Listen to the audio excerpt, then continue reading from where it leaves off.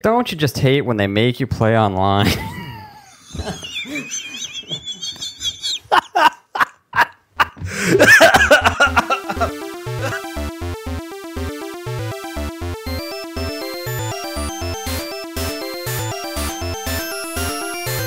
Salutations and welcome to the Manabar Video Game Podcast. I'm your host, Andy Rose, and I'm joined here with Matt Samarco. Hey! And DJ Andy. Party. Hello! This is episode 45 on March 4th, 2020. Cool. Wait, 3, 4, 20. No, that's not anything. Nope, just some numbers. That'd be cool when we get to May 4th of 2020, if we have a podcast that day, because Are you going to do it? 5 times 4 is 20. Oh, I thought you were going to do the May Star the Wars 4th. thing. Yeah. That's where I was. No, that's where I was headed. I was very upset. Yeah, pretty much internally. kind of always forget about that. Nice. All right, then, yeah, whatever other dumb thing you want to do. Revenge of the 5th, I think, is a thing, too. True. I mean, Matt, you know we're going to do every dumb thing I want to do. True. You've come to accept that at this point. So, quick disclaimer. Hang on, sorry. I just thought of a funny one. It could be May the 4th be with you. What's the Revenge of the 5th. Revenge of the 5th? And please don't make a 6th. No? All right. So, anyways, quick disclaimer. I thought it was funny. Cricket? It was Cricket? funny. So last week, we obviously didn't have an episode. It is going to be considered the lost episode 44 at this point. It was so good. We had such good... Matt and I had really good dynamic on that episode. So chemistry was Dan great. wasn't here last week because he was sick. And we had the episode without him, and Matt and I just had like a really good conversation about what we were looking forward to most at PAX, which not only would be irrelevant for us to post now, but I sounded like I was straight up being like demonically summoned, and Matt was extremely echoey as if he was in a cave of sorts. And I could not get I don't know what it was. Because I wasn't here. Andy sounded like Buffalo Bill from Silence of the Lambs, which was kind of entertaining, but I didn't get the also reference, creepy. which hurt Matt's feelings. Because I've never seen Silence of the Lambs. That's Really? Yeah, That's just surprising. one of those movies that just never happened yet. Hasn't happened yet? I don't know. Lotion? So anyways, we aren't going to like go back and re-talk about what we already talked about on that podcast. The only thing you need to know is we were both looking forward to PAX, and then now today we're going to talk about how great PAX was for Matt and I. Yeah, and whatever Dan wants to talk about. Yep. Yay. Well, all right, Dan, catch us up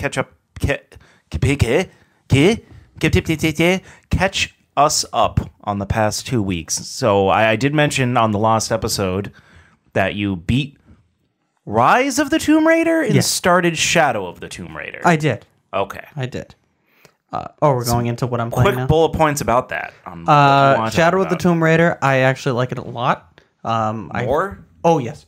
I think it's mostly because it seems like Lara Croft is finally like unshackled from her like I have to be an adventurer. Now she's like, nope, fuck these guys. I'm just gonna cold-blooded murder now. Freaking murder them. Like I'm getting the feeling of like Metal Gear Solid 3, like sneaking around the jungle and like camouflage and then just brutally taking out enemies. And now she's like taunting them too. So I thought that was kind of neat. Compared to the other ones where she always seemed like, oh my god, I'm being shot at. This one, she's like, nope, I'm going to shoot you right between the eyes. Kind of like a nice character development arc. Yeah, so it was good. But that's the way I've always perceived, like when I saw Lara Croft from the older ones, I always thought she was like, and just, you know, a tough girl type of thing. Yes. But anyway, no, it's really good. I'm enjoying it so far. Probably about 3 hours into that. Unfortunately, kind of got a little sidetracked. But still going back to like Call of Duty because they had the new battle pass. And trying to unlock the freaking weapons that they have. But I feel like you don't move in that battle pass. But other than that, still playing and back to Marvel Ultimate Alliance 3. And I've been actually enjoying that a lot more now that I've been kind of diving into like a lot of the there's like a lot of side stuff you can do, a lot of like, hey, you can upgrade this grid, or you can focus on unlocking these crystals, and a lot of little stuff. And then there's like challenges too, like if you beat this enemy in under 2 minutes, you get, these power orbs, or you get these. So lots of little things to do on the side, and then you have the campaign on top of that. So been playing that. I tried a new game the other day, Surge 2 for the first time. Oh god, did you play through the first one? I played a lot of the first one, but I played a little and it just ended up frustrating me because it's that kind of Dark Souls. It is. It is. This Is one. this a Pokemon side game based on Lieutenant Surge, the gym leader, or Nope. Not Okay. even a Then little. I don't know Not what a- this is. No, it's Surge 1 was supposed to be like a sci-fi Souls game. Like, it was more about having a character that just takes like armor pieces from robots that you cut up, and then he makes his own like suit. Well, that kind of sounds neat. It is. It just wasn't. It was bland. It was. Yeah. I'm looking at Matt. I mean, I think they're all bland, so I'm not a good judge of these games. Oh yeah, you don't like Dark Souls, Bloodborne games in general, but I thought that the map, the environment was just kind of meh. It didn't have anything that jumped out. So after a little while, it was just like, okay, I feel like I'm facing the same enemies, the same type. Yeah, the first area I remember it looking a lot like just like a giant like trash dump, just junk everywhere. Yeah, Just it looks didn't like look like lived in or anything. It was just like Yeah, I think it was like a plain graveyard or something. So it was just a bunch of like pieces Yeah. of tech everywhere. And you didn't get out of there for a while. It took a long time till you finally got like into the lab. But anyway, so this one, I don't remember if the last one had this, but you could target limbs, right? In the last one? yes. This definitely. one, something about it feels really good compared to the first one. So Like they tightened up the controls. they tightened up the controls, as well as so I don't know if either of you have played Monster Hunter or a game like it, where like if you aim for the tail enough, you can cut it off and you can get an item from it. This one, it depending on like what type of armor you need. So say, like you have a really crappy helmet, but the rest of you is pretty good. If you aim at their head and you are able to like combo them and basically getting their health down to almost nothing, and then you hold square when you're near them, you'll like cut off their head and you get material for the helmet. So whatever you aim for, and then also like if you cut off an arm that's holding a weapon, there's a better chance that you'll pick up a weapon. Things like that. That seems like kind of counterintuitive to me. I would think the thing that you would hit would be like damaged and you wouldn't get that part. You cut off his arm. You don't actually attack the weapon. You cut off the arm to get material. Yeah, but if you're like attacking their head, you're really attacking their helmet, their thing that's protecting them, right? Yeah, I mean, half these games don't make sense when it comes to like what they do with. I don't know how in Resident Evil you reload 7 bullets in 2. Like Resident Evil 4, he would reload like 8 bullets in a shotgun, but it would only be 2 physically going into the shotgun. So, video game logic, yay! Anyway, but it's kind of fun. There's a lot of abilities that you unlock all the time, so you can always like switch them out. And obviously, the more you play, the more you can use at the same time. But one thing I really am impressed by is the blocking system. Typically in a game, you just kind of see the enemy and he swings at you or whatever. This one, it gives you a slight indication of where he is going to attack you from. So, left, right, front, back, whatever. So you hit the block button and you push the direction that they're attacking you. So if they're coming from above, it's going to be pushed forward. And then if you block and time it right at the same time, it knocks them back and you do exponentially more damage to them.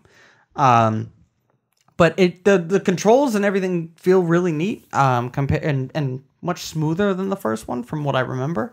I thought it was quite impressive. Especially when coming from the first one to this one. I was actually surprised too that the first one sold enough to the point where this one came out, because it didn't seem like it sold very well, but yeah, I don't know. I can't put a Maybe figure out how well it sold, but to make. maybe. I mean, it very well could. But no, it runs really, really well. How far are you into the second one? Probably about 2 hours. Okay. So, do you have any sense of like you would need to have played the first one? Is there any sort of story beats that are confusing or anything? You make a custom character, which I thought was kind of neat too. So it's just kind of like same world, different story. Yeah. Like it starts off with a plane crash. I think that's what happened like the first time too. So, I think they're making callbacks, but I mean the story wasn't good enough in the first one to even care. So it's more about another Dark Souls type of game with new elements. Like Dark Souls never had those like random drops. It was this is the weapon, that's it. This has like, oh, this one's rare, this one's common. This is you can break this salvage down, and you can use it towards your mech suit or whatever. Yeah, so overall enjoying that. And then, yeah, I think that's about it for now for games. Sweet. Super Matty Ice. Whoa. What's the question? What have you been playing? Oh, I've been playing the same stuff. I've been dabbling with Final Fantasy VII. Weird thing I noticed about the PS Classic version of that, every time you turn it on and load the game, you actually have to it'll load up and then it'll say insert disc 2. Because now that I'm on disc 2 of the games, it makes you manually do that every time, which is kind of a weird. So what do you have to do? Quirk. You just have to press the reset button on the PlayStation console, and it'll give you an option of changing the discs. But it's just strange that it doesn't load you automatically into that, since it's all on the that is weird. chip. It's probably just because they're emulating the original port, which did use the discs. Yeah, it almost needs to. It doesn't know how to start without. I mean, from what I remember, so the last because I've played FF7 so many times, but I did have it on the PSP back when I had a PSP. I don't remember if that was the PC port or the original port, but I don't remember having to go through that every time. Yeah, it's strange. They were just trying to make it be authentic, I guess. But usually, when you have an original PlayStation, you just have disc 2 in. It doesn't say. I don't know. That's weird. It just boots up automatically. That's kind of what I thought it would happen. Sounds annoying. After the first time. It's a little annoying because you load it up and you load your save game, and then it literally brings you to that screen where it's okay, now you have to insert the disc. It's well, you didn't have to do that when it was just the first disc, which is just kind of strange. But whatever, it's not a big deal. I've also been playing Crisis Core because I've been wanting to touch every part of the Final Fantasy world, 7 world, before I start playing the remake. It's a lot of fun. I'm not very far into it, but the control, the gameplay, is better than I thought it would be. It's kind of strategic. It's you're just one player and you don't have a team of players, but it's very kind of action focused. But it has, it has materia and abilities and everything like that.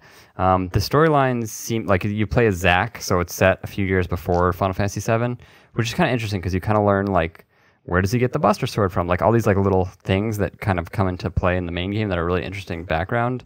And it's set up, you go on these kind of missions. Each of them is the main story missions are maybe 20 minutes long. And then you can do a bunch of side quest missions that are 5 minutes long. So it's kind of a nice thing to have on the PSP to just kind of pick up and play. Again, I'm only a couple hours into it, but I'm kind of enjoying it.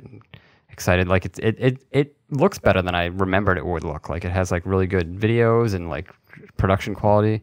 Obviously it's a Squaresoft game, but I mean it's just on this 10-year-old PSP system. I wouldn't be surprised if PSP system. It came out as DLC for FF7 or ported soon or something. Yeah, I'm really confused as why this isn't why don't they just they don't even have to remaster it or anything, just release it on the PS4 store. I don't know how hard that is to port a PSP game.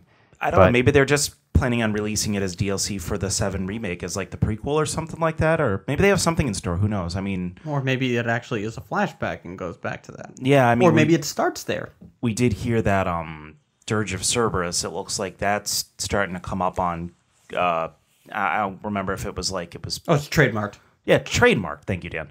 Yeah, it was a trademark, so it looks like they are looking at the other side games. So yeah, I hope so. It's really interesting. I was playing last night, and I was a couple doing a couple missions in Wutai area. So I saw Yuffie as a child, which was kind of cool. She popped up in the storyline. So there's a lot of little Easter eggs that are really cool for fans, as well as this being kind of a fun game to play. So if anyone has a PSP, you should definitely play this. The game itself isn't cheap, but you got to find a PSP to play it on.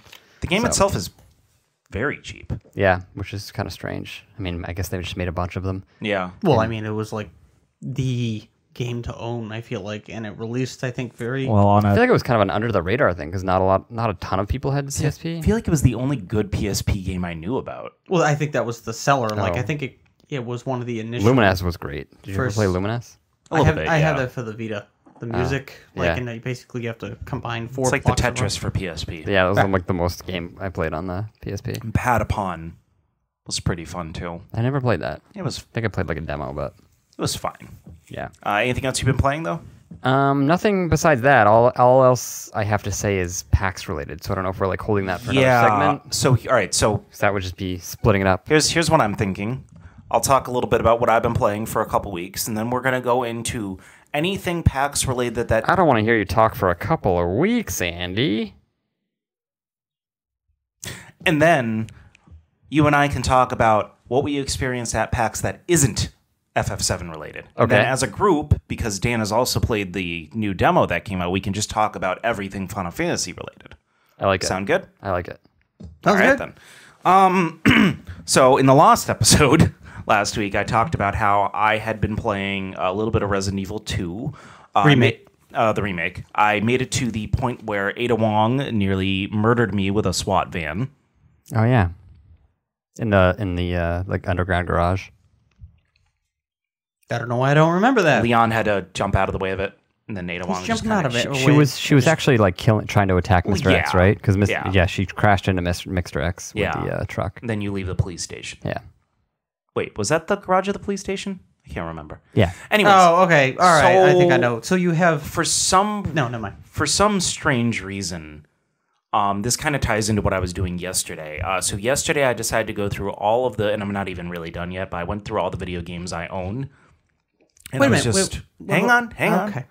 And I was just going through everything that I own, either on download or physically, that I do actually want to play through. Because there's a lot of things, like a lot of little indie games, like, oh, yeah, that's probably something I'll try someday. But it's not like anywhere near like Abzu I have for the PS4 that I got for free, stuff like that. Yeah. But there is 44 PS4 games between download and physically owned, and wasn't one of them was the Resident Evil 1 remake.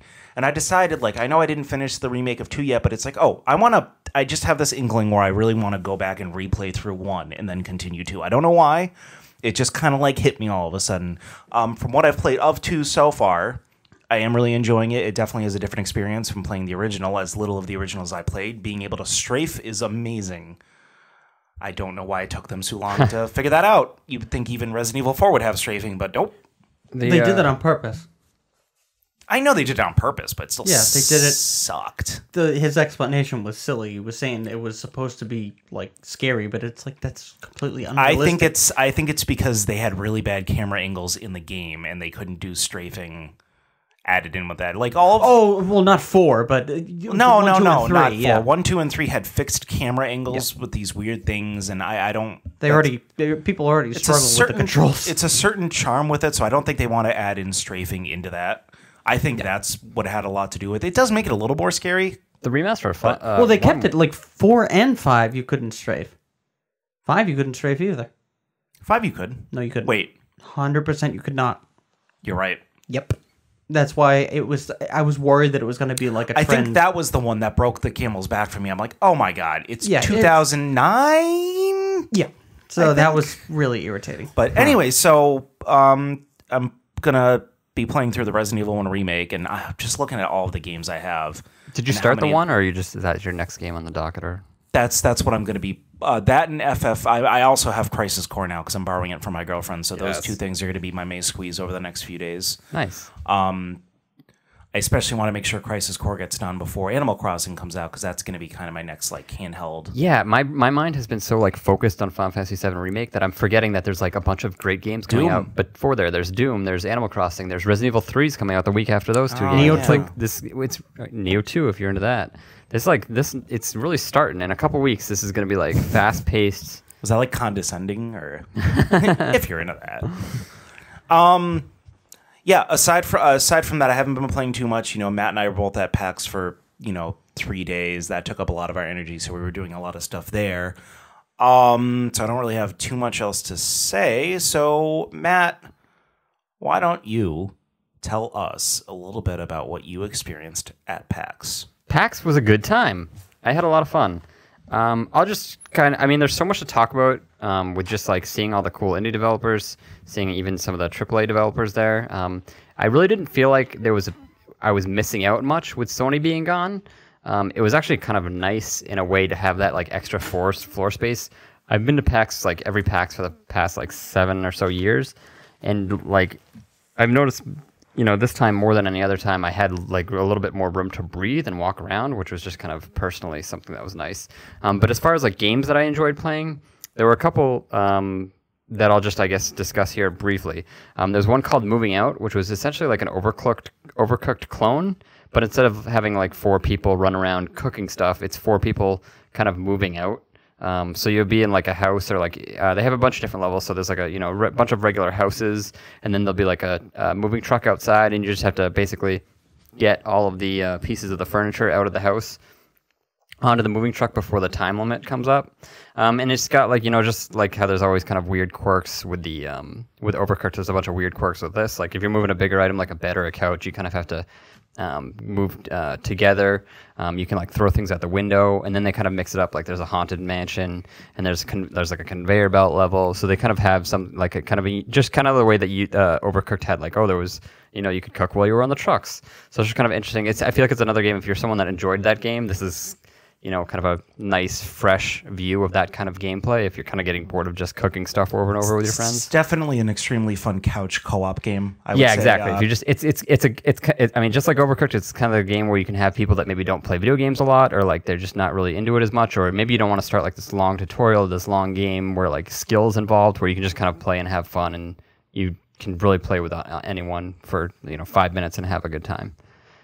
The other game we'll talk about is called Disintegration, which was kind of a game I enjoyed. I think Andy enjoyed it, and some of our other friends had a lot of fun playing it too. I felt like I needed to play a little bit more of it to get the hang of it. Yeah, it was definitely kind of confusing to control. It's kind of hard to even discuss. So it's like set in the future where there's like a kind of a plague that goes throughout the world, and most people are dying, and then they kind of put people's brains into these like cybernetic suits. So you're basically like a robot with your brain. Or I don't even know if it's your brain, but your consciousness is in this robot suit. And there's kind of like a faction that kind of turns evil, and you're basically kind of the ragtag team trying to like fight against this evil corporation. That's what it seems like to me. They only really let us see more the multiplayer. You can play like a 5-10 minute demo. It was a 5v5 multiplayer. I almost wasn't certain if there was a campaign or if that just was the game. It was kind of a skirmish almost. It's kind of strange because there's a campaign mode, which sounds like it would be interesting, but they didn't say anything about it. And the game is supposed to come out like either spring or Q2 of 2020, which at this point, they've released so little on that, at least when I looked up online and what I saw at PAX. I would be surprised if this game wasn't delayed until the second half of 2020, or maybe even into 2021. Yeah. But that being said, we did play a couple of rounds of the 5v5 multiplayer, and it was kind of a blast. It was one of the things that kind of made it so interesting was how unique it is. It's not a game I think anyone's really ever played before. It's kind of, so you're in this first person mode where you're actually controlling a ship, and it's got different and there's a few different game modes, and they had us playing domination. So there's 3 points, and you kind of have to hold the points that you want to. So you're in this ship. There's like 9 different ships that you can choose between, and they all have different abilities. They kind of control pretty differently. Like there's the tanky ones, there's the faster ones, there's support ones that can heal your teammates. There's guys that have missiles. You can do all sorts of different things depending on, it seems, what kind of the classes you're using. And then you'll also have, it looks like 3 or 4 like footmen that are kind of working underneath you, and they kind of follow you around, and you can actually kind of point where they go and use abilities. So if you're at a point that you need to control for the domination, you would point here on the ground near there, and it would all your like three or 4 soldiers would run over there, and you can also use them to attack the other ships, the other players, and then you can like use special abilities for them. And just the way that it controls, it's kind of it's you can go up, down, left, right, 180 degrees to an extent. You can't just like fly up over the battlefield. There's only like a certain amount that you can go up. The couple maps we did were kind of like canyon. It was like a canyon level, so it's kind of a tight corridors, but just the way it played and field was very nice and unique. I don't know. Do you have anything to say on that particular game? Because I thought it was a little. I don't know what the right term for it is. Kind of sensory overload with the game. Like my troops would die, and I wouldn't even be aware of it because I'm this ship that's shooting at other ships and other ground troops, and trying to win that way, but then I won't notice that my own ground troops are dead, and then the way to get them back is to go all the way to the ground, but if you're caught on like a little bit of graphics, you won't go all the way to the ground. Yeah, I had that and that's how problem you too. resummon them, and I don't know, it seemed a little overwhelming, and maybe it would be less overwhelming. Like, you played it a few times, right? Yeah, I played it a few times. It got easier. It is definitely complicated, and I still didn't get the hang of like how, because apparently your troops have different abilities that you can use. I didn't really get a hang of like how you could use them, what the reset timer on their like spawning was, or what the reset timer on their abilities was. So it was a lot of just kind of like praying and spraying. But luckily, everyone there was kind of new, so I don't think it was that much of an issue. I'm imagining and hoping that when the game comes out, it'll be, there'll be like a nice tutorial in there.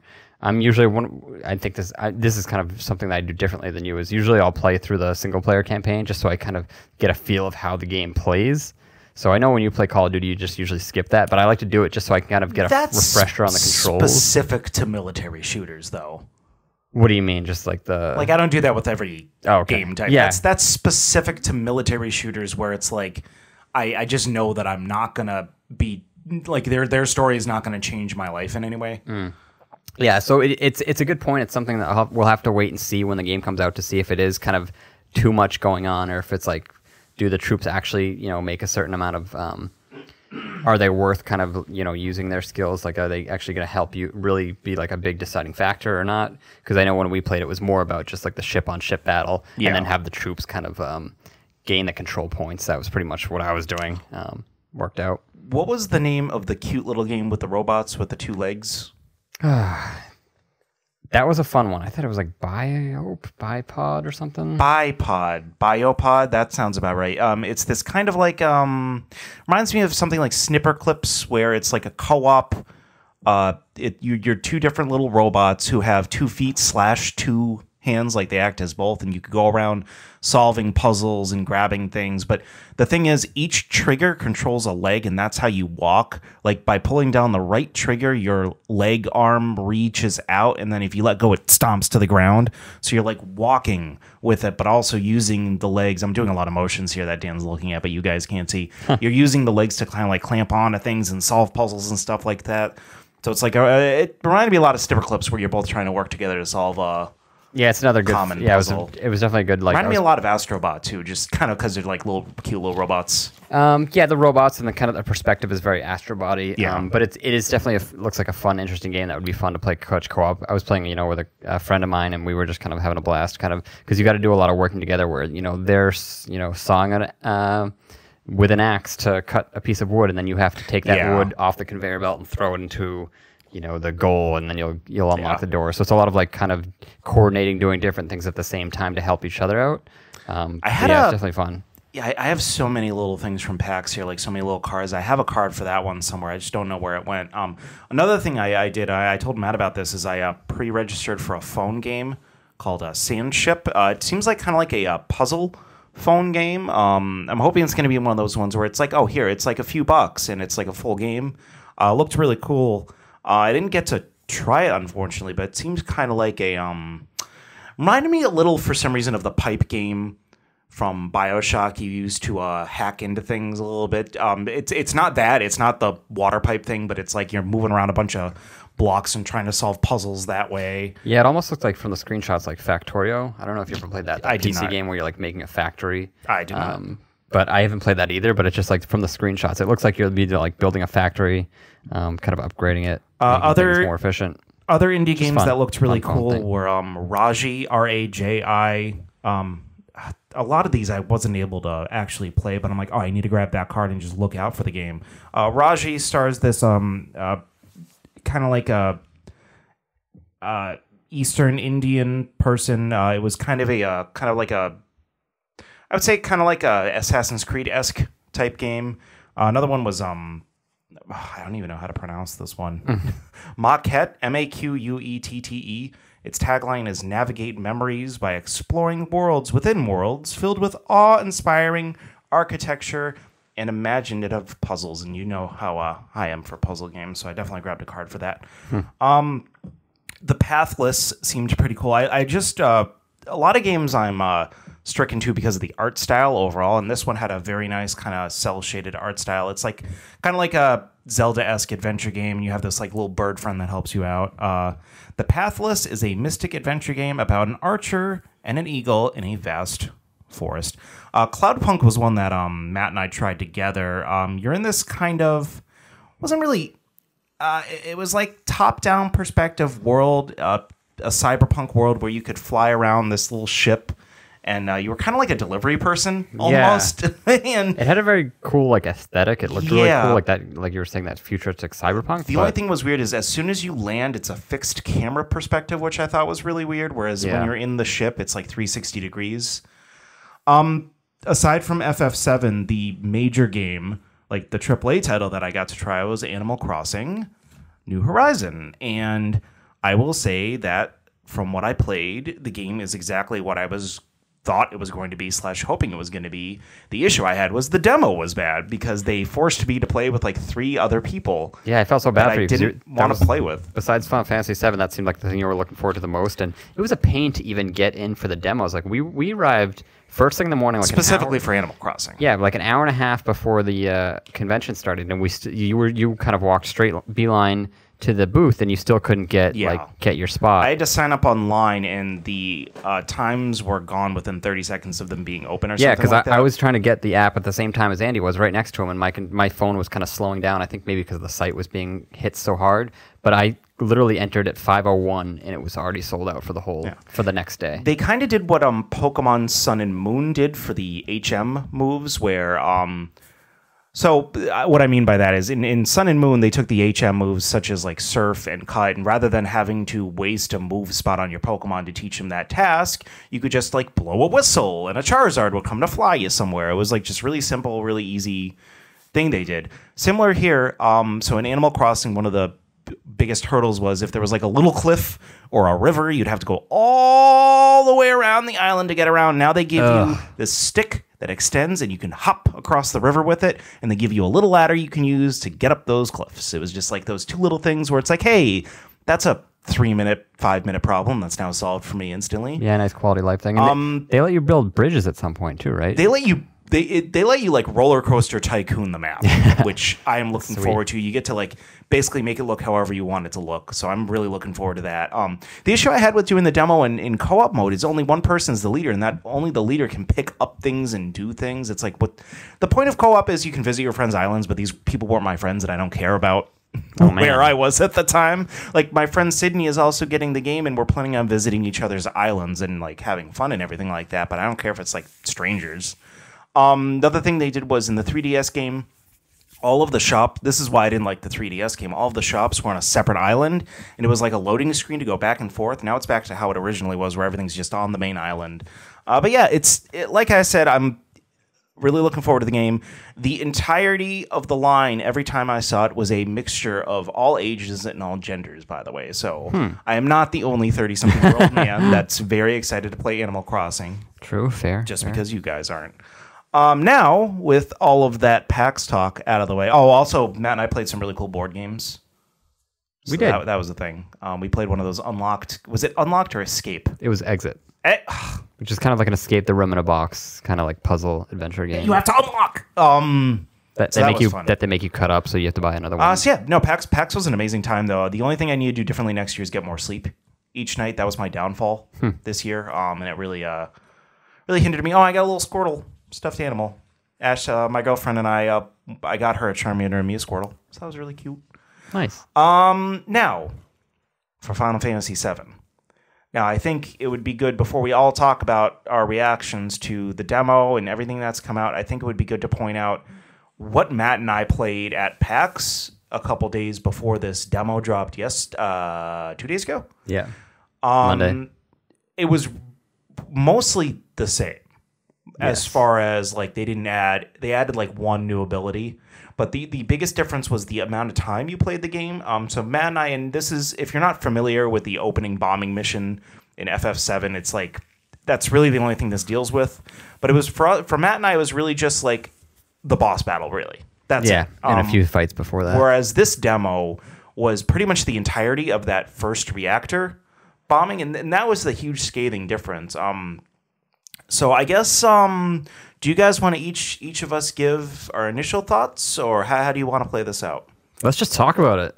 How'd you like it? Oh my god, I love it so much. Just I find it hard pressed to find something I hate about it. Yeah, it was really good. This is a biased opinion. I'm pointing that out right now. This is a biased opinion from a person who grew up with the game, who's very nostalgic about the game, but wow. This is coming from someone where I didn't like the battle mode in FF15. I didn't. I agree with you there. I didn't like. I liked this battle mode. I did not feel like it was just a hack and slash. Yeah, it really marries the kind of like turn-based and the action. Like you're not sitting there doing nothing, but it's, you know, the more times I played the demo, like I played it a few times at PAX and I played it at home.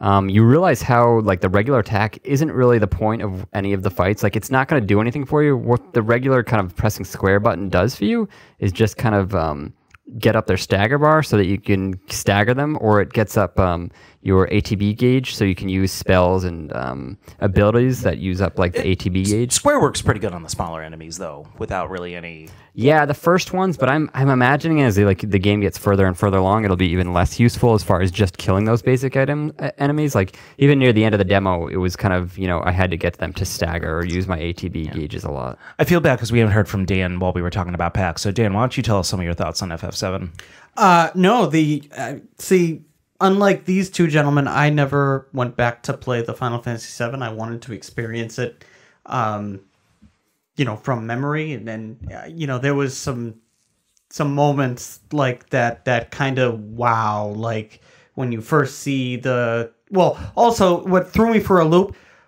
Mako.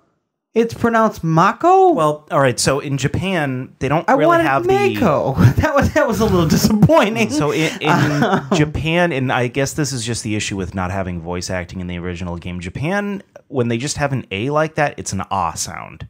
Ah. Okay. They also went back to the official Aerith is now her name, so it's they did that after the first game though. The original game was the only game to ever do that. Yeah, in the US version though, so that it's like entirely retconned to be Aerith now. Yeah, because they even switched it to Aerith and Advent Children in Crisis Core. So that's official? Oh, that's been official since 2003. I didn't remember from Crisis Core because I still haven't gotten to her, and I don't. Yeah, I'm just making assumptions. Okay, because I don't know. Maybe it isn't. Yeah, Advent Children was Core. the next piece of media, I believe, that came out after the original game that had her in it, and it was Aerith, correctly. And I was confused until I realized, oh no, the original English dub was dumb. Go on, Dan. Anyway, so no, the game was very, very impressive. They nailed a lot of the key moments that they needed from the beginning, like him hopping off the train. The moment, like I said, he sees the reactor core and it like pans up. That was right out of the original game. That was fantastic. And then the like box cover with like the Shinra like right above him. Oh, absolutely! It was the way they updated the characters. Like the first, few enemies that you fight, like those, I remember seeing like fighting those guys. Yeah, definitely. When I first played it, and I was like, "Holy crap!" Like the jump is amazing. The only closest game I have to like a giant reboot, like seeing it like completely different, was in Metal Gear Solid 4 when you go back to Shadow Moses. Oh yeah, that was cool. It's so detailed, and you see Rex. So what about Resident Evil 2? Oh, right. Resident Evil 2. Didn't even think of that. I don't even know why. Well, Resident Evil 2, when I was a kid, that wasn't like my favorite. That was just something I liked. So this one, it was just like awesome. But Final Fantasy VII was special to me, and Metal Gear Solid was obviously my favorite. So when that moment, I was kind of your situation with this game. It was jaw dropping. I also didn't know what was happening in the game. Yeah, speaking of not happening, this was a surprise that this demo dropped, right? Yeah. Although I heard Spawnwave say that it was seen kind of deep in the coding of the story about a month ago. There was a leak that people had seen that there was a demo, but they didn't really mention anything until Monday. They just dropped it. I figured they'd wait at least a week for those people that, got to play it. PAX isn't really a big enough event for them to do that. Like E3, I can see them maybe waiting a little bit this time, but I mean, PAX East isn't really known for having... Yeah, but I mean, you waited, in line for a long time. Not really. Actually, that's something we should point out is that Square Enix did something that no other vendor at any convention I've ever been to has done. They did the demo correctly. So with things like Animal Crossing, if you didn't get there right away, the line was capped, and that's it. You have to like kind of wait around to see if maybe it gets uncapped or whatever, and that's how convention lines are. That's why I really don't go for the AAA title lines usually. Final Fantasy VII, which Matt and I originally thought was going to be a shit show, was way better. You didn't even have to run because they didn't run out of tickets for like a half an hour. So you just went straight to the Square Enix booth and they handed you a ticket. The ticket had a time frame to come back for. And that was it. We got to the time frame. The demo, they limited the demo to only 20 minutes to make sure people... It was 20 minutes or until you beat the boss. Yeah. And so they had people, they would have the waves moving very well. And Matt and I only had to wait maximum, I would say, a half an hour. Yeah. I would say. No more than 45. That. And then it was fine. It was great. I didn't have to wait in line at all, really. So kudos to Square Enix for actually cracking the code on convention demo line waiting. Dan. Anyway, so no, the combat was fantastic. It like I said, I think they took what 15 had and they made it that much better. It's a lot more polished, and I also feel like when you get good at it, you can really make like almost look like your character is dancing while fighting. Yeah, it definitely seems like a skilled game. Like yes, I remember one time I got attacked, and then I immediately went into using an ability like Braver or something, and Cloud actually like flipped backwards, and then it was like this really cool kind of acrobatic kind of thing that he did. Yeah, which just seemed really. But not everything is automatic because I used the it was automatic. I used one of Cloud's special abilities, not Braver, but he had another one like Cross Slash. Was that it? No, it was the one where he like surged yeah. in, and you can miss the target with certain things. So you do have to be careful. There are some that you I only missed with a bunch of stuff. So Braver was kind of an automatic hit, but the other one where you kind of lunged in with the sword, and I think there was one where Barrett, it was something similar or something like that. So you do want to, if you're going to use energy on those attacks, you do want to make sure that they're staggered first. Or at least you're good at aiming. So both of you have played FF15 a little more recently. What were the key differences between the two battle systems? Jesus, I don't even... FF15 was kind of a crap show. Like it was a lot more spammy. It was a lot more like you didn't really know how to build up. Like when you used magic, you had to find magic in the world. That was irritating. So I never really used magic because you couldn't use it because you could draw a bunch of magic from like this fire plant or whatever the heck it is, and then use it all in 2 uses of fire. So it's like you would never use them because you were always saving them for some, like it wasn't based on magic or anything, magic points. So it was just kind of dumb. You ended up just kind of pressing square a lot and then using what I think there was like a special powerful move that you could use.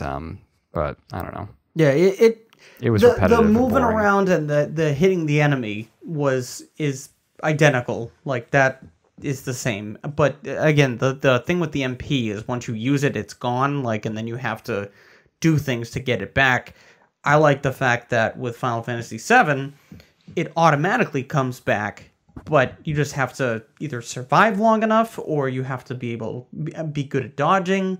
And I like the fact that finally you can dodge something completely.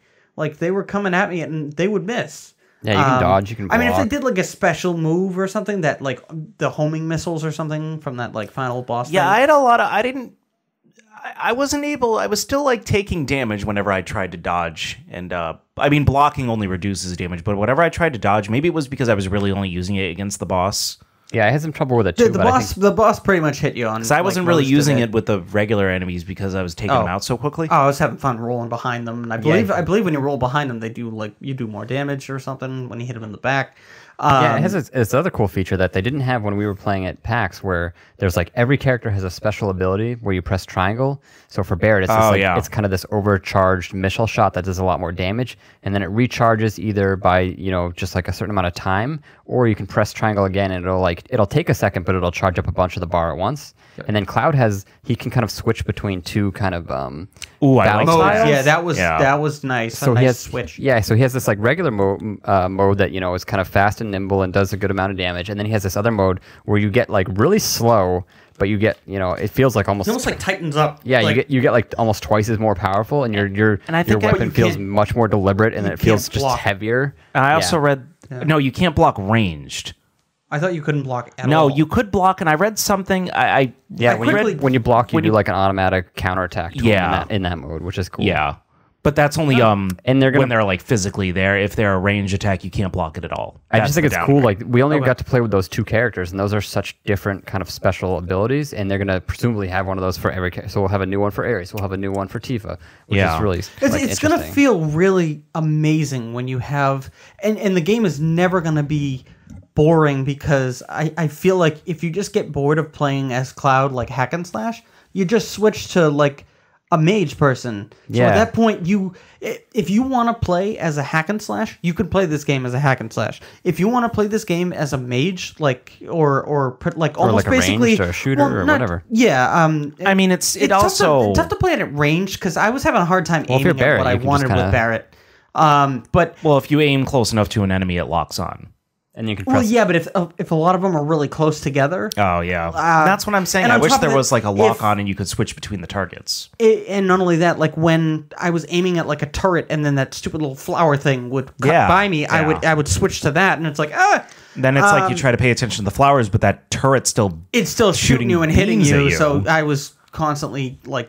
going like, what? I want to heal. No, I'm getting hit. And I do really like the way they managed to like having multiple characters because you're controlling a guy and like you said, you can kind of switch at the whim kind of instantly. And you can also, if you're fighting a guy and you notice, if you're playing as Cloud and then Barrett has a bunch of ATB gauges built up, there's one or two, you can just like press shortcuts to kind of give him commands and keep playing as Cloud. Yeah, I was during the boss battle, I was constantly switching between the two because I knew the other one would automatically have the, and so it's the Gauge that was in, FF7, but in that it was just this like one line that went on a time. Now it fills up when you do normal attacks. I don't know if it fills up just over time regularly. I think it does. Just much more slowly. Yeah, it does. Yeah, I think when you hit someone, it increases even faster because again they want you to engage. The only that ADP dictates everything though. You using kind of like in the original game, you using an item, you doing an attack, you doing a special attack, you doing magic, but magic also drains MP.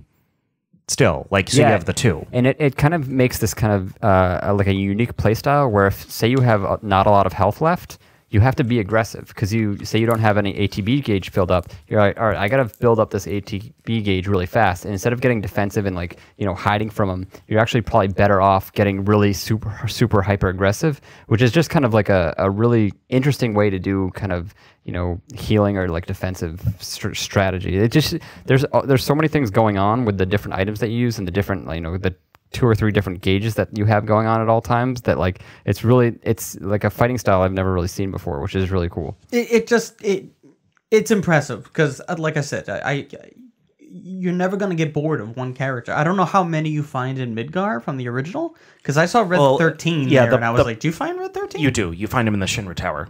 Oh, okay. So that's really... So there's presumably going to be 5 characters. We have a poster here that we got for free from the Square Enix booth. So it should be Cloud, Barrett, Tifa, Ares, and Red 13. God, you don't. Just knowing. Well, she'll be fine for the first game. Can you imagine what happens if they don't kill her? Oh my God, there would be revolts. I don't think they can not kill her. I think that they kill Tifa instead. Oh my God! Whoever you talk to the most, you go on a date with a gold saucer. Whoever you talk to the least gets murdered by Sephiroth. I feel like that's too core to the story for them to change. Yeah, but no. I almost do wish they would just tweak 1 or 2 big things to kind of make it really different in that way, like the storyline. But I don't know what they would do how they could do that without upsetting everyone. Find a twin sister. That just sounds like a sitcom cop out. You mean like Big Boss? Yes. You know what? We're gonna go last. No. Okay. And it is cool that they have so there's at the beginning of the game you're starting off it's Barrett and Cloud and then there's Biggs and Wedge and everything and it seems like they're really fleshing out those secondary characters that only have a few lines in the first game, which is kind of cool as someone that's played the game so many times to see kind of really these characters kind of grow and have more time, more space and time to really learn about them and their background is pretty interesting. Yeah, no, it was neat to see Wedge actually have a voice.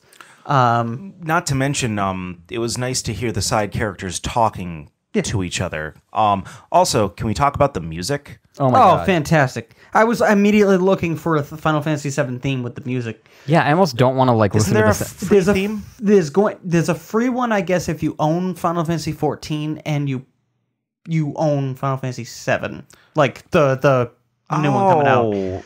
Wait a minute, because I have a Final Fantasy VII theme for the PS4. Was that just because I owned FF7?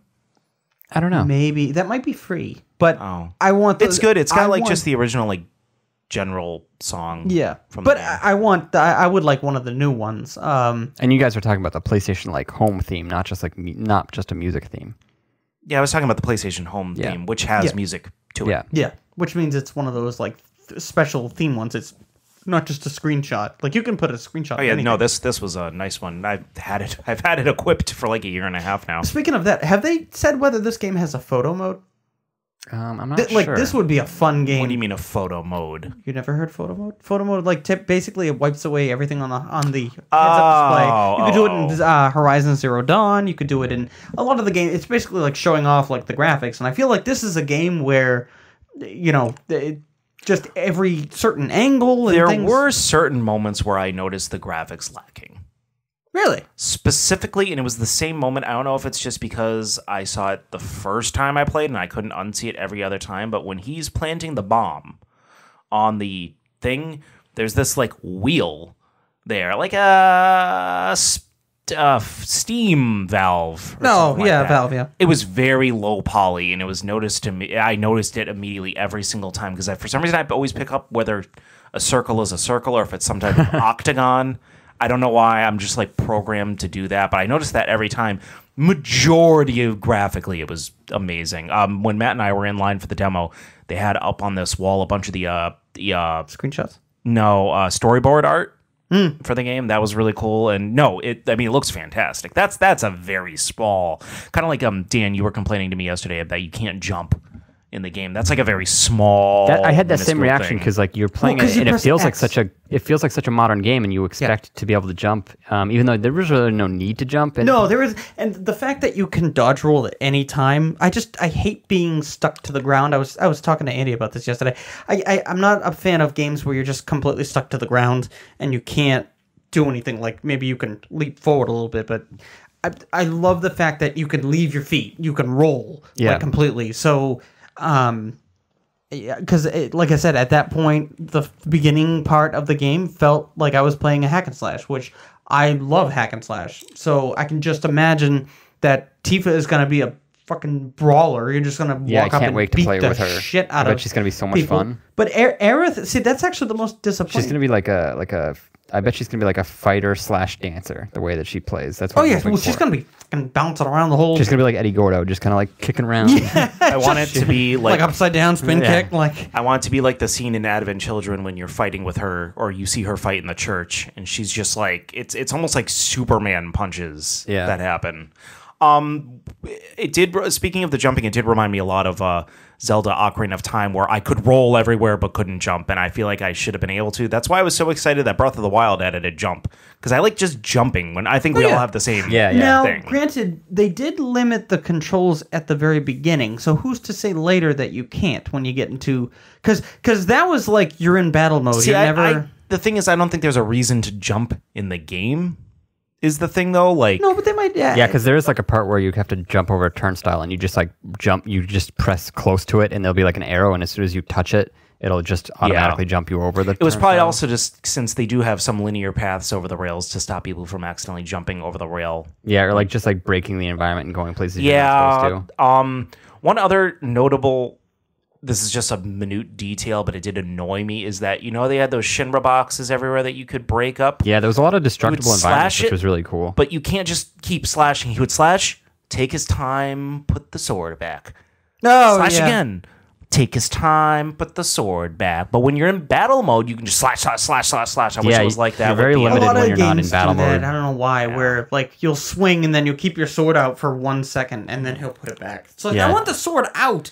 Yeah, like, it's just funny. They restrict when you're not in battle mode. Like you can only do those basic attacks, and then you can use magic and like items to cure yourself without using up ATB gauges, which is nice. But yeah, it's kind of limited in the way that you're moving. Not to keep putting this back to Zelda, but it is me. One of the things I loved going from a game like Ocarina of Time, I can't remember if Wind Waker did it, so I'm going to say Ocarina of Time to Twilight Princess was in Ocarina of Time, when you hit the slash button, you're always pulling it out of your hilt, and then you kind of keep it in hand. I loved in Twilight Princess when you'd be walking and you could walk. Oh, that was it. If I hit the sword button in Ocarina of Time, I would stop walking and slash forward. But in Twilight Princess, he'd be walking and you could pull your sword out of your Unsheath hilt, it, yeah. unsheathed it. No, the hilt is part of the sword. Yeah. Unsheath. There's a name for the sheath when it comes to a sword, though. It's not a sheath. The hilt is the handle. I don't know, man. Yeah, no, I know. Anyways, no, I love that you can like walk and pull out the sword at the same time, but this game kind of has that other part where it's like as soon as you hit that, you stop and slash instead. But again, that's just like a very dumb minor thing. Like I'm struggling to find things I disliked about this demo. Yeah, for sure. And like, what was the secret ending that we It's all not got? really a secret. It was just at the end you can make a decision of how much time you want on the bomb, whether it's 20 minutes or 30 minutes. I mean, Does it change anything if you do 30 minutes? Yeah. 30 minutes you don't get the one extra scene of just like the trailer at the end. The famous, Oh, the trailer. Well, no. It's the trailer happens no matter what. It's the Sephiroth turning around the fire, the iconic scene. Oh. You don't get that. You don't get that, like how Cloud like grabs his head. Yeah, I picked 20 minutes because I'm not a little bitch, and because it was 20 minutes in the original game, and I thought like, oh, that's neat. I don't know why they let me pick. Maybe some people are. And it was plenty. I was still trying to get every chest and everything, and I still beat it with like 12 minutes left. I'm so wondering like, if not it's a big going to deal. be the same in the demo. And were there three difficulties you could choose from? I didn't really there was like classic. There was classic, What's easy, classic? and normal. Essentially, it's like watching the game and reacting. It's classic, but you just do your activity. Like you're not pressing square to attack. You're just like it's doing that automatically, and you're just picking like the spells and special moves. Oh, so that's kind of the turn-based they talked about going back to. I'm fine with this battle system. I don't need that. Yeah, me too. Oh, I love it. Yep. Yeah. Another thing I liked was just kind of like they really seamlessly went into cinematics and battles and battles really well. Like at the end of a battle in the Final Fantasy VII original, obviously it would go to that screen and like, here's your experience, here's the items you earned. But in here, so it kind of slows it down a little. But here, it'll just like as soon as you finish that last boss, or actually every time you fight a guy, complete a guy, it'll give you like, okay, you got this much experience, this much gil, this item. Cloud leveled up to level 8 or whatever. It just pops up on the side, like not totally in your way, and then you just kind of move on to the next part. Don't worry. It is missing a little bit of the I'm sure they're going to have some sort of little victory song. Well, if one of the things Matt and I saw in the demo is Matt played it 3 times, I played it twice. What they say for voice acting in each one of them, like while you're just kind of dicking around, is different each time. And one of the times after I killed an enemy, Barrett went. It's another really cool thing that they have the kind of dynamic voice clips, and it seems like obviously he does it when you win fights, and then there was another part where I entered the reactor, and like Barrett was like, oh man, what would happen if you fell in there? So it seems like it's not just they're saying random stuff; they're actually saying stuff based on if you were just in a fight or where the environment is. So it's kind of cool that it's also stuff that doesn't trigger necessarily every time. So I'm assuming there'll be like voice clips that we'll all hear that the other ones won't hear, which is also pretty cool because they'll be like, oh, hey, did you hear him say that? And he's like, no, but he said this. It's just kind of like completely a little different every time you play, which is nice. Oh yeah, he seemed like he was reacting to certain things. If I was taking my time, he'd be like, hurry up, like ex-soldier boy or whatever. It is kind of funny because he reminds me of I don't know if either of you have played the first Gears of War, but he reminds me of Coltrane. Yeah, I did play that. I kind of played the first few hours of Gears of War. Yeah, you hear that guy? I was like, woo woo! Like it's like, all right. He's so abrasive. Yeah, he is. I forgot what I was gonna say.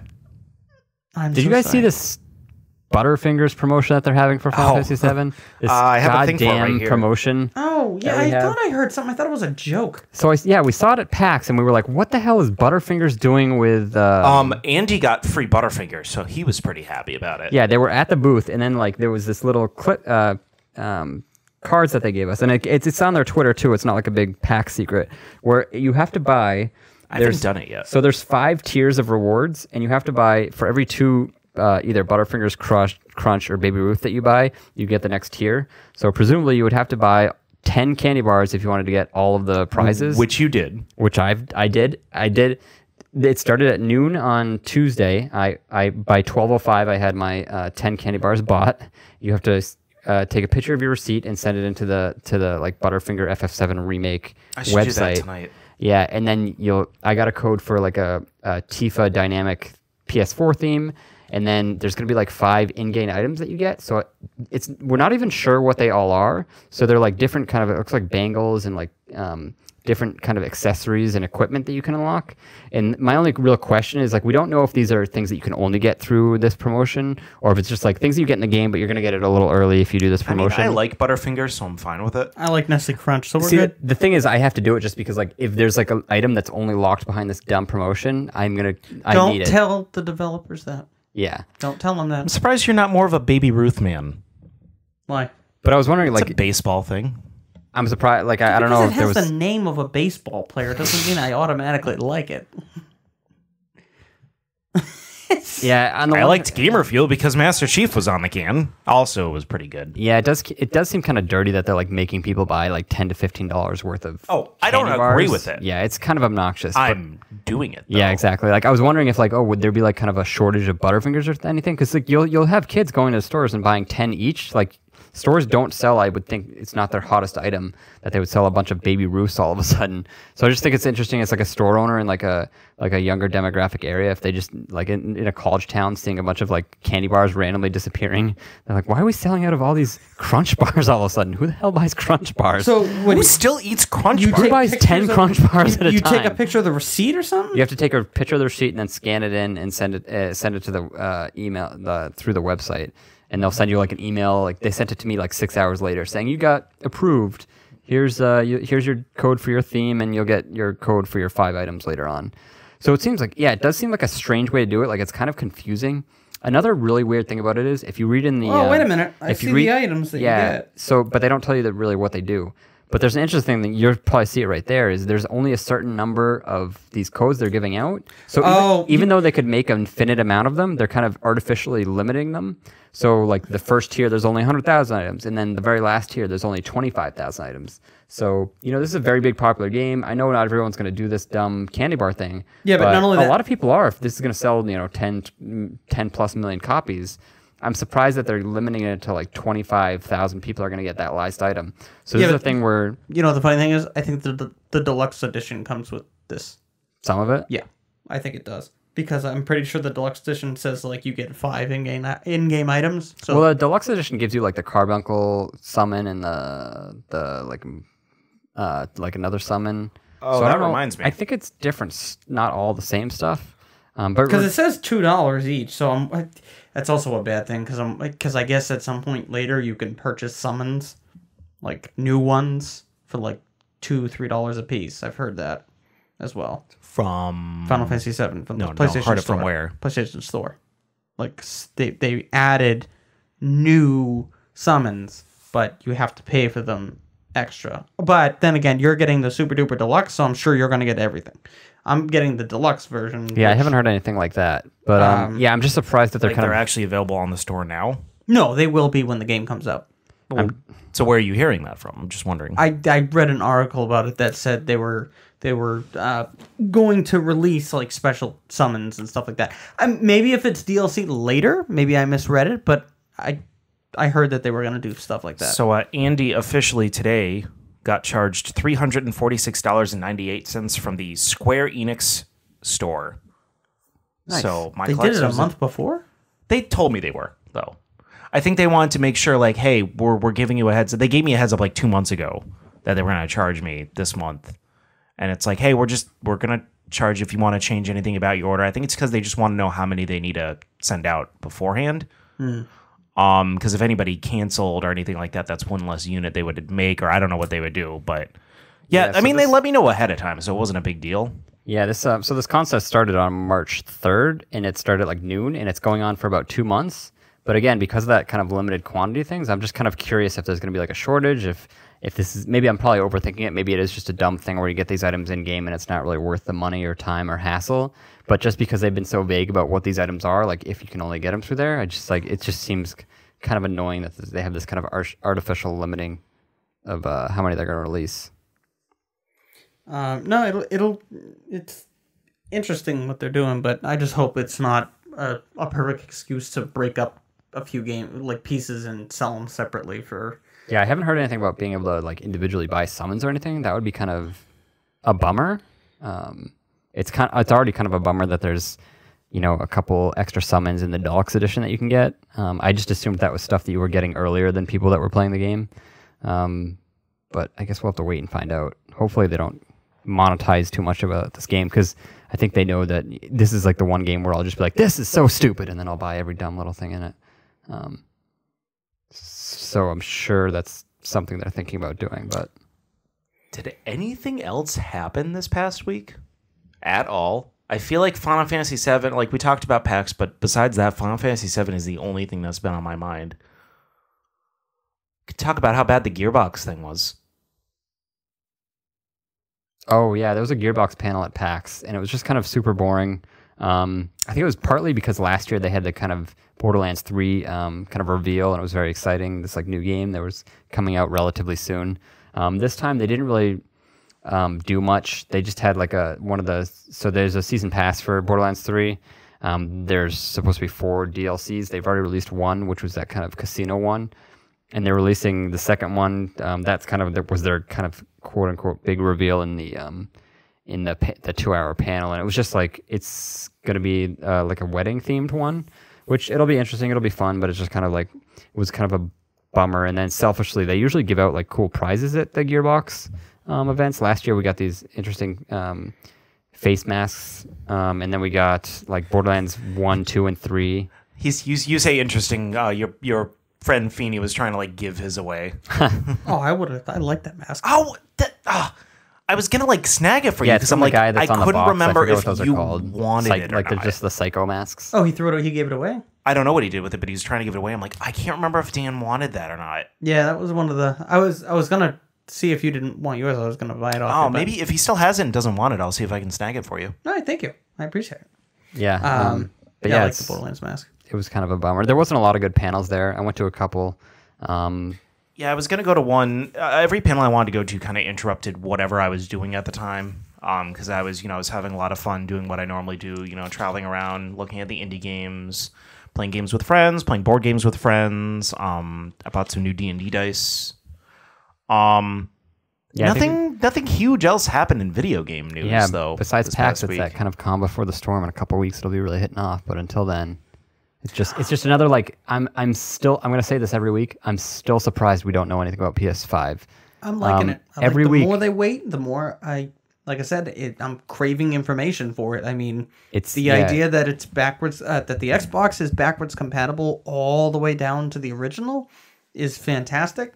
And I like this. It's putting Sony in a difficult spot that they need to come up big. So I think you guys are just hardwired differently than me when it comes to specifically video game stuff. Because I'm never like, it's like one of those things where the PS5, it's like, yeah, it's coming. Like I'm not, for some reason, I'm not like, oh my god, I need to know more about it. No, I don't need to know more. You said you're craving information though.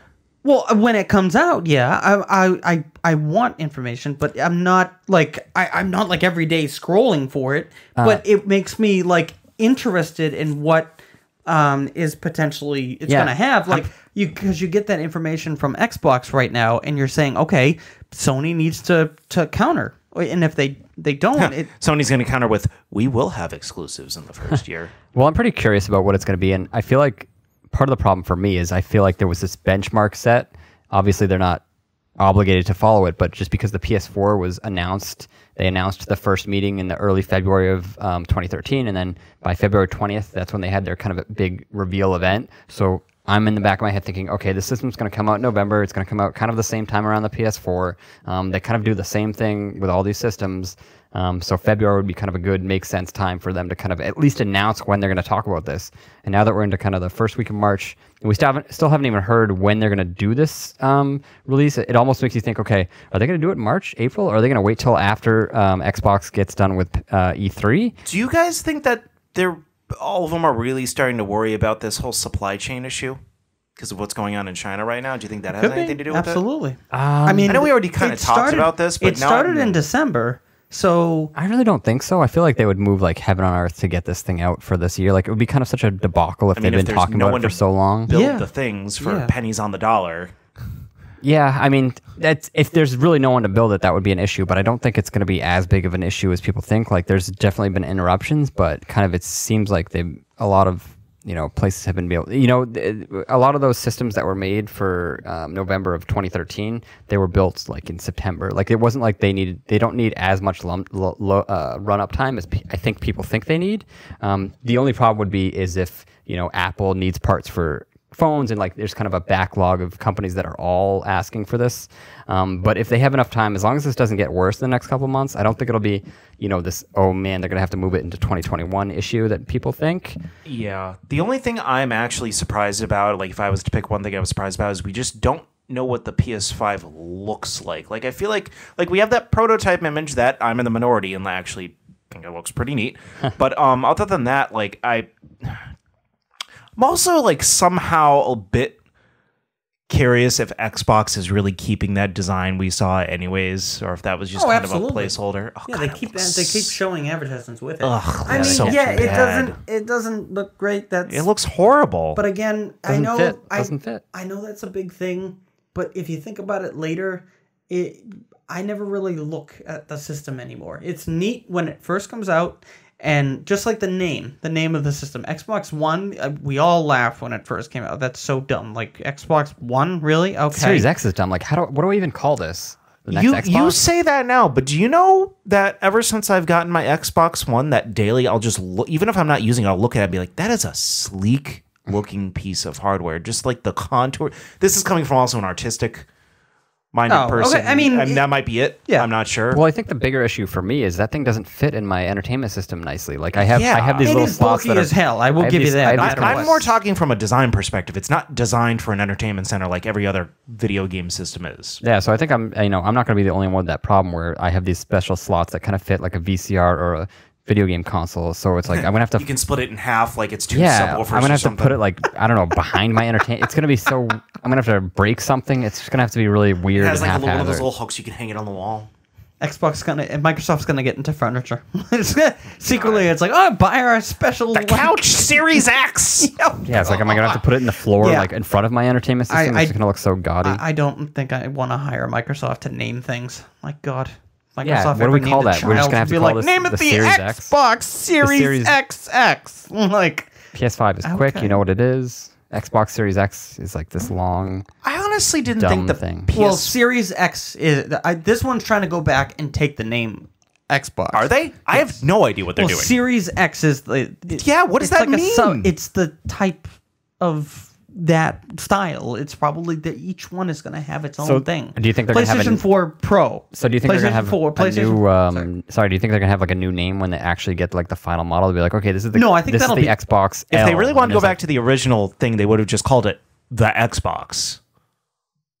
That would be going to the original name. This is saying Series X and not explaining what it is. Really, it's a series, but we only have a picture of one specific system. What are you doing? They haven't explained anything yet. They've only talked about one system. I think especially online, I noticed that the original Xbox is known as Xbox OG or OG Xbox, and then Xbox One is known as Xbox One. And the only reason that the original Xbox has the OG is because they decided to name this past one Xbox One. Exactly. So people just especially like sellers and stuff that they just call it the Xbox 2. I would understand that.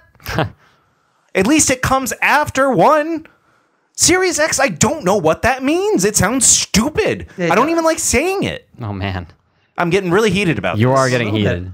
I guess we'll have to also wait and see. Possibly unpopular opinion. I didn't think the PS4 looked all that great from a design perspective. It was just it's like a trapezoid. It's like a monolith. I think it was really obnoxious when you were trying to plug stuff into the back. Oh my God! It's Yeah, all like I'm hitting the lip. Damn it! Yeah, because it's like it's got that it like kind of goes inward and it's really hard to get like plugs in there. So it's kind of annoying. Yes. And the kind of reset and power buttons when you're not using your controller, those can be kind of finicky. Yes. Where like they don't really have any really tactile weird, feel. Thin. And it's like, did it work? Did it not work? They are so successful that we forget to call them out on these things. And their battery on the controller.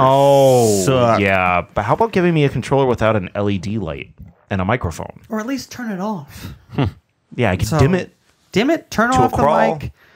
Their headset has a similar problem. These are all questions we would have answered Really? if they would just have a stupid meeting about the PS5. Just want to know what it conference. looks like. Do you really think that maybe they pulled out of this convention? PAX, GDC. Do you really think that maybe this is just a little bit of it that Everybody pulled out of GDC. Everyone. Sony pulled out of just PAX. Everyone pulled out of GDC. So it's to me, it kind of signifies Sony didn't pull out of PAX because of this whole we're worried about PS5 stuff. This has more to do with the virus than anything. E3 is still on schedule. So hopefully by that time this will have been over this hump of whatever this is. That was it. That was the thought. Yeah, I don't know. Well, the whole Well, you all stopped and looked at me as if I was supposed to say more, and I didn't have anything, and then I started panicking because I didn't know if I was supposed to come up with a new one. Like originally, my wife laughed at me when she was like, "Oh, this will be fine," and then a week later, it's all over the freaking news, and it's affecting everything. It's affecting, I didn't even think about it. News is just like a giant panic machine, though. No, I understand that, but the more I think about it, the more it actually does affect a lot of things that can definitely delay, video games or like Andy was talking about manufacturing. So I didn't realize how important China is to the video game industry. I didn't To everything. To everything. I mean, Every manufacturing you realize thing. holy crap, China is like a hub of, everyone needs to go there in order to successfully keep their company alive. So, Andy, what are you doing to the stuffed animal? No, I was seeing where Squirtle was made. He was made in China. Everyone was made in China. It took a while, though. It's like this little tiny tag. I have Squirtle here for everybody who wanted to know. I'm touting about my stuffed animal as a 31-year-old man. I don't know why I thought of this, but that part where in Toy Story where Woody lifts his leg, I just picture made in China. Look at the bottom. I don't know why I thought that. Also, I want to bring this up because this is actually big news. Matt has a nemesis now. Oh my god. We were at PAX East, and Matt and I were walking down the hallway, and Matt made a pretty, not really funny, but just funny. Funny and haha. It was funny because it wasn't funny. Yeah, that was mostly it. Actually, it was funny because it wasn't funny. So I was drinking a coffee, and I started choking on it. Well, it went down the wrong tube. I started coughing, and Matt's in a very sarcastic way, oh no, Andy's getting the coronavirus. Andy, it's day one. You can't do that yet. And this woman, behind us and to the right, was that's not very funny. Yeah, people are the worst. Sure, They're very. I couldn't tell if she said it because she was offended or because she really didn't think Matt's joke was funny. No, I think she was just No, she's just one of these. I want to be offended. Yeah, I she was trying to She just sounds like an awful person to be. She's woke. Yeah, she was trying to. She sounded very woke. Yes. Yeah. All right, She did not sound like- we're not talking about this anymore. I don't Yes. want to talk about this. I would have clapped for you, Matt. That was a good one. One other thing is I kept the stub to my Final Yes, you Fantasy should frame VII. that. I'm already making a Zelda frame for that other thing. I think I might make a FF7 frame with all this stuff I'm getting, like the Shinra card and this and that. So and the you other could do thing. some cool stuff. Is actually from the demo. Shadow box. You could do take a screenshot of some part in the demo that you loved, and you could find a way to print that out and then show that underneath. Well, I have the poster.